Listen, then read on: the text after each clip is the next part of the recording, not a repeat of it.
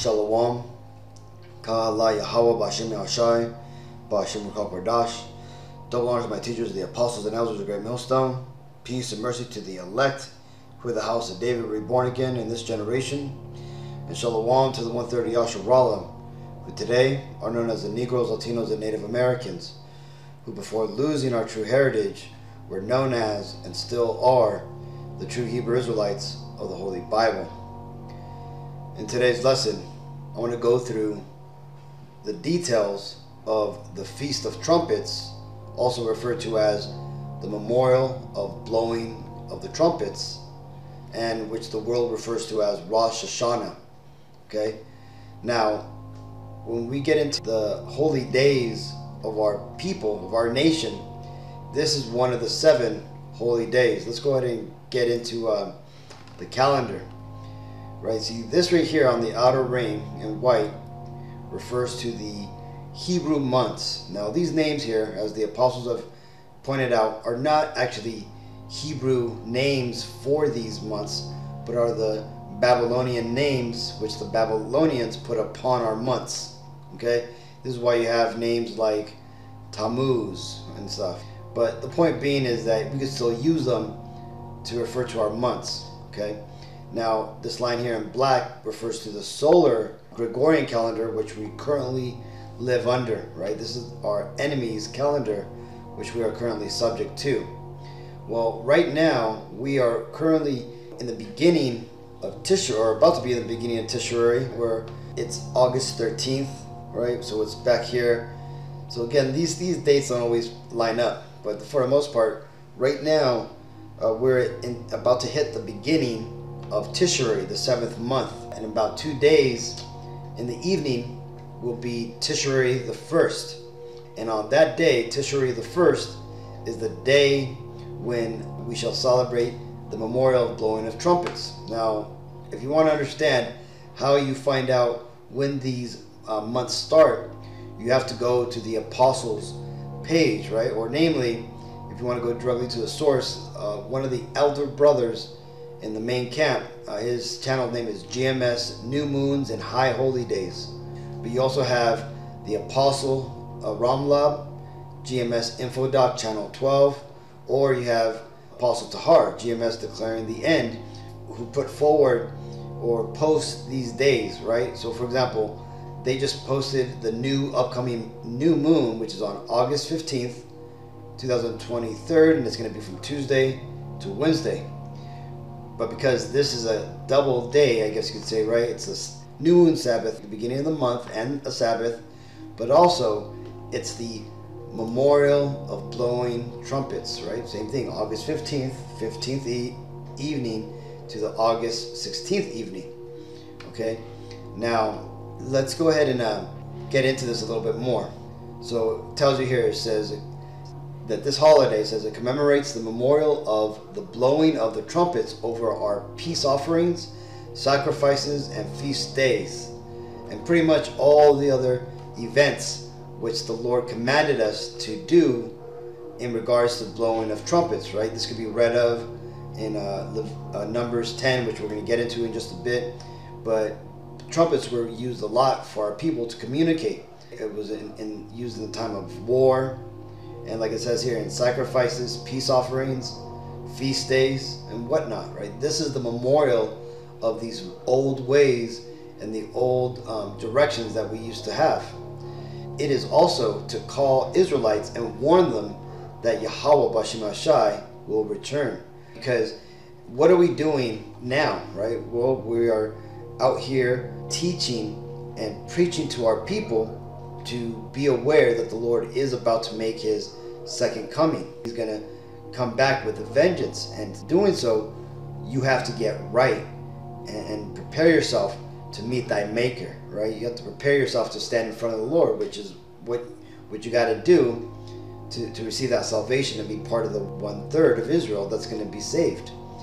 Now, let's read this. This is Leviticus 23, and actually let's get this, Leviticus 23 and 23. And Yahawah Bashim Ashai spake unto Moses, saying, Speak unto the children of Israel, saying, In the 7th month, right, Tishrei, in the first day of the month, shall ye have a Sabbath, a memorial of blowing of trumpets, and holy convocation, right? Remember, holy means separate. A convocation, for me, most part, means like a gathering, right? Like a get-together, kind of like a party and stuff.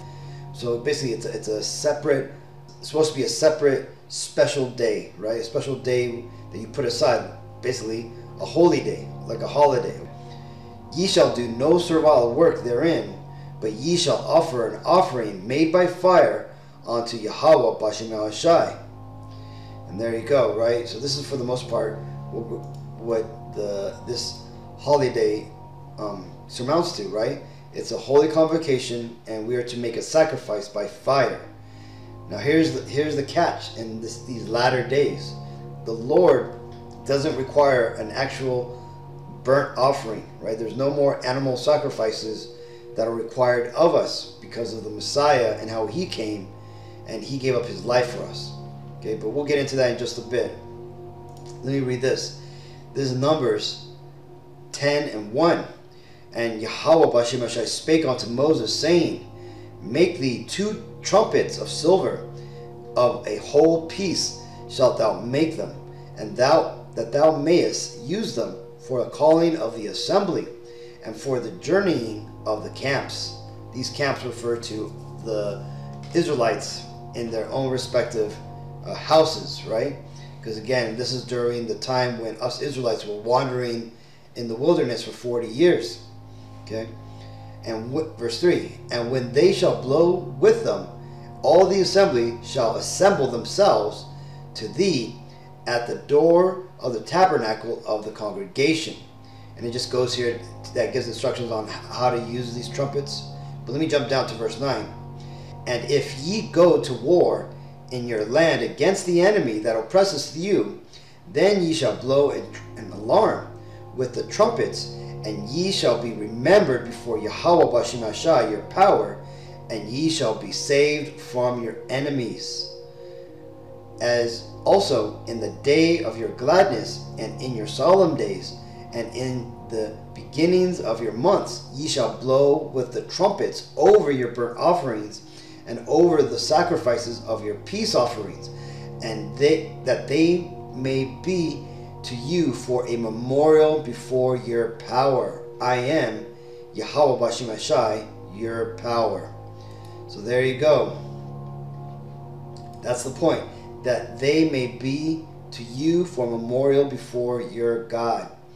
So you see, the Lord wants us to remember our ways, right? And these are just, like I said, when you read Numbers 10 verse 1 all the way down to 10, these are just some of the instructions that the Lord gave us on how we should use the trumpets to call out to the Lord and to our people.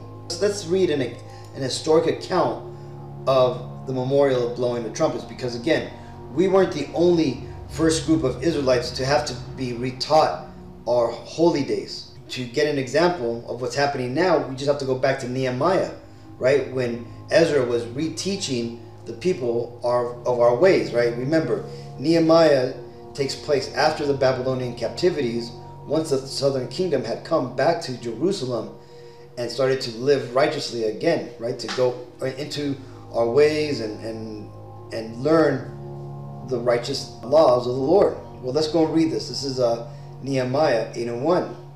And all the people gathered themselves together as one man onto the street that was before the water gate. And they spake unto Ezra the scribe to bring the book of the law of Moses, which Yahawah Bashem Yahawashi had commanded to Israel. Okay, so right here, the people were gathered, and Ezra, who again it says the scribe, which for the most part we understand he's a prophet, right? Remember, this is the same Ezra from the book of Ezra, the same Ezra that also wrote 1st and 2nd Ezras in the Apocrypha, right? And is the same Ezra here in the book of Nehemiah. Remember, Ezra is the prophet that led the Israelites back to the land of Jerusalem out of Babylon, right? Along with Zerubbabel the king. Well, let's go and skip down to verse 8. Well, actually, let me start at 5, right? This to give you an idea of all this beautiful. We're going to read this whole beautiful scripture here. So this is Ezra here along with all the other priests and prophets that were, amongst the congregation that wanted to learn our ways again. So this is Nehemiah 8 and 5. And Ezra opened the book in the sight of all the people, for he was above all the people. And when he opened it, all the people stood up, and Ezra blessed Yahawah B'Shem Ashai, the great power. And all the people answered, Amen, Amen, with lifting up their hands, and they bowed their heads and worshipped Yahawah B'Shem Ashai, their faces to the ground. Also Jeshua and Benai and Suribiah, Jamin, Akub, Sabbathai, Hadijai, Messiah, Kalitia, Azariah, Jazobad, Hanan, Peliah, and the Levites caused the people to understand the law, and the people stood in their place. So they read the book of the law of God distinctly, and gave the sense, and caused them to understand the reading. So you see that? So just like what I'm doing, and I'm breaking down what the memorial of the blowing of trumpets was, or is, and what it was used for before, how it was used to give instructions to our people, to give a memorial of the events we were doing before the Lord, so he would recognize us, right? All these things were being done by our past, and right here what we're seeing is this is being taught to our people, just like it's being taught to our people today. Verse 9, and Nehemiah, which is Tishratha, and Ezra, the priest, the scribe, and the Levites that taught the people, said unto all the people, this day is holy unto Yahawah B'Shem Ashai, your power. Mourn not, and nor weep, for all the people wept when they heard the words of the law. Then he said unto them, go your way, eat the fat, and drink the sweet, and sends portions unto them for whom nothing is prepared. For this day is holy unto Yahawah B'Shem Ashai, neither be ye sorry, for the joy of Yahawah B'Shem Ashai is your strength. So the Levites stilled all the people, saying, hold your peace, for the day is holy, neither be ye grieved. So you see that? So this right here gives us an example of also how we should keep this holy convocation, right? This special day. It's not like a day where we're, showing our reverence, or we're being, it's being a serious situation. This is a day for being joyful, for being happy that, who we are, right? Remembering our beautiful past and what the memorial of blowing of the trumpets meant to us, right? It was a way for us to communicate with the Lord, the way for us to communicate with each other, right? It was a commandment that the Lord gave to us, right? This was something that was namely for us.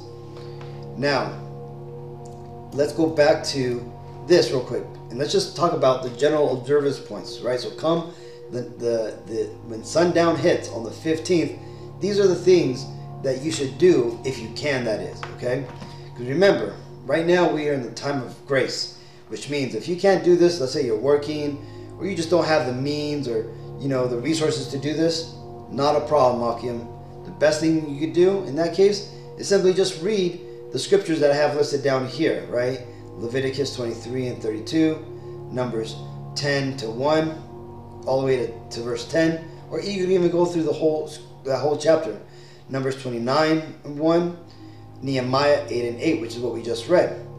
Okay, so let's read the general observant points. These are the things that we should all seek to do, right? It says, starts on the first Hebrew day of Tishrei in the evening. So again, when you look at the calendar here, right? The first day of Tishrei is August 15th at night, okay? And it goes all the way to the next day, August 16th, in the daytime, right? If you look over here in this map, at the end of these days here, it's 6 p.m.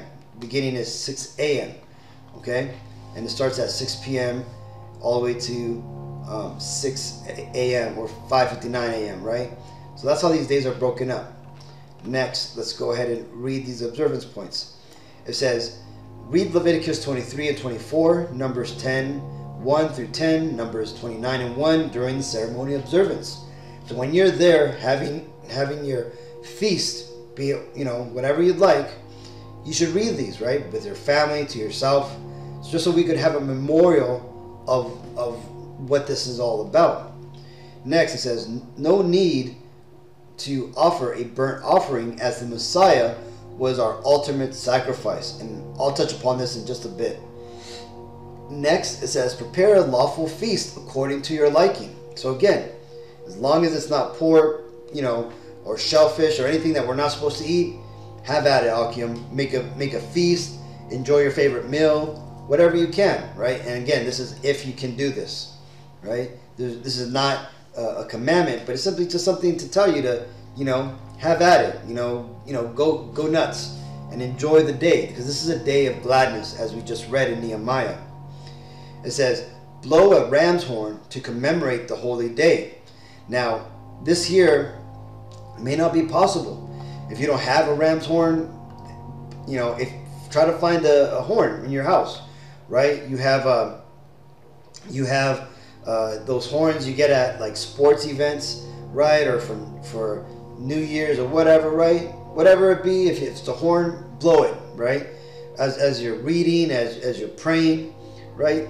Do it in memorial of the Lord. And if you don't have a horn, hey, just throw up a Kwam Yasharallah, right? Or whatever you can, right? Because again, what does the scripture say? Lift up your voice as a trumpet, right? Because our voices are the trumpets, okay? So again, ideally, you want to do it with blowing a ram's horn to commemorate the holy day. And then next it says, blow a spiritual trumpet by sharing a video lesson if you are lawfully able to. And what this is really for is for you men out there who are able to make lessons, right? If you haven't made a lesson, give it a try, right? Make a lesson. You've watched these videos, mine, the other Akim. If you haven't made a video, this would be a great time to do so. Share this word with other people. It doesn't have to be all amazing with cut scenes and intros and music. You don't have to do any of that, Akim. Just simply put your phone on, read a couple of scriptures, and that's it. Give a warning to our people, be it a lesson of a certain scriptural breakdown or talking about the memorial of the Feast of Trumpets, right? Anything, right? That is like you blowing that spiritual trumpet in Israel, okay? Now, these scriptures here, like I just read, are or just mentioned. These are the main scriptures that revolve around this holy day. Next, let's get into the sacrifices and why we no longer have to provide or do them, okay? So remember, sacrifices in the old days, in the Old Testament, were something that the Lord gave us to remove iniquity and sin from us. Whenever we would go off and we would cause sin, which remember, sin is breaking of the law. The Lord made a way for us to cleanse ourselves spiritually, and that came by sacrificing a burnt offering unto the Lord, right? There was fine grain offerings, drink offerings, animal offerings, right? But what happened is our people got so wicked that they basically let's read this. It says, through our own corruption and misuse of sacrificial cleansing, we ruined the ability to remove sin from us by sacrificial atonement. And this is mentioned here in Ezra 1 and 11. To what purpose is the multitude of your sacrifices unto me, saith Yahawah B'Shem Yahawashi? I am full of burnt offerings of rams and the fat of fed beast, and I delight not in the blood of bullocks and of lambs and of he-goats. So you see, so the Lord no longer is accepting sacrificial, animal sacrifices, right? This no longer is something that we can do, right? So the people who are only into Old Testament, well, you're screwed, because one, the Lord is not accepting animal sacrifices, and beyond that, there's no more temple in existence today, like the Messiah, prophesied that not a stone would be left upon another stone of the temple. So there's no place for you to actually sacrifice, and there definitely is no Levite priest who is actually performing the sacrifices, right? And all those fake Israelis over there who are pretending to be Levites and they're building a third temple, that's a bunch of lies, right? That's blasphemy, because again, that's not even what the Bible is talking about. So again, the Lord did away with animal sacrificing, so this is no longer a path for us to go down, okay? And why is that? Well, mainly because the Lord offered us the ultimate sacrifice, right? He gave us, say, a way for us to make up for all our sins and iniquity, right? And let's read that. It says, Yahawashi has freed us from the law of sacrifice, as he was the ultimate sacrifice for our sins, which is why those Israelites that believe on the Messiah, Yahawashi, and that he came in the flesh and died for our sins, have been cleansed of their sins, which will redeem them to Yahawah Bashim or Yahawah. And it says, this is echoed here in Hebrews 9 and 12. It says, neither by the blood of goats and calves, but by his own blood he entered in once into the holy place, having obtained eternal redemption for us. So you see that? So we no longer need to provide a physical sacrifice of blood or of an animal. Why is that? Well, because the Messiah, Yahawashi, who the world ignorantly calls Jesus Christ, came and died for us Israelites, right? He gave up his life so we could be redeemed. Let's read what Yahawashi did in this last scripture here. This is Ephesians 5 and 2. And walk in love, as Christ also hath loved us, and hath given himself for us an offering and a sacrifice to God for a sweet-smelling savor. You see that? So that right there is also another confirmation that the Messiah, when he came, he gave up his life so that way he could be that sacrifice, that sweet-smelling savor onto the Most High Father, Yahawah, for us. So this is why his name is Yahawashi, which is Hebrew for he is salvation, because again, those who believe on him shall be saved. Now, that being said, there is still a sacrifice that we ourselves can give, and that's explained here in 1 Peter 2 and 5. Ye also, as lively stones, are built up a spiritual house, an holy priesthood, to offer up spiritual sacrifices acceptable to God by Yahawashi, the Mashiach. Okay? So you see that? So we now give up spiritual sacrifices to the Lord, right? And how is that possible? That's possible when the Messiah came and died for our sins, and was that physical sacrifice. He now made it so that way those who believe on the Messiah, right, believe he came in the flesh, and have that faith and that belief that you give, that you're doing, that is a spiritual sacrifice, which is acceptable to God. And what else does the Bible say about us? It says, this is Romans 12 and 1. I beseech you, therefore, brethren, by the mercies of God, that ye present your bodies a living sacrifice, holy, acceptable unto God, which is your reasonable service. So you see, when you come into this truth and you really want to follow the Lord, you really want to seek that salvation, there's a price you got to pay. And what is that? Well, that's that you turn to the Lord fully. You give up your life, that old man, those old ways, you give those up, and you become reborn again. How do you become reborn again? By doing new things, by following a new path, the path which the Lord set before us. Okay, not the ways we have decided is the best, but the way that the Lord has written in the Bible. Okay, and in doing so, you've now sacrificed your motives. You sacrificed your goals, right? You sacrificed yourself, your body, and you've now given yourself over to the Lord to do his will, to be pleasing unto him. Now, yes, we still have a life, and I would dare say that the lives that you're going to have are going to be more full. And why is that? Well, because it's going to be a true life. You're going to have a true understanding of what's really going on, and you're actually going to be awoken, right? Just as Neo in the Matrix, right? Though he may have had a nice life in the Matrix, that was a fake life. There was something that was always wrong. And when he woke up, though it may not have been, all, what is it, sunshine and lollipops, he was more satisfied with it, because even though it wasn't a convenient lie, but it was an inconvenient truth, right? And that's what this truth is here, right? It's not always pretty, but it's the truth, right? And what did the Lord say about the truth? Ye shall learn the truth, and the truth shall make you free. So hopefully this video was edifying, Akim. Hopefully it broke down what the memorial of the blowing of the trumpets are. Hopefully you enjoy it this coming up 15th. And until the next time, if you have any questions, write them down in the comment board. But let's go and give all honor and glory and praises to Yahawah, B'Shem Yahawashi, B'Shem Qadash. Double honors my teachers, the apostles of Israel, and Shalom to the 1/3 of Israel and the house of David. Shalom.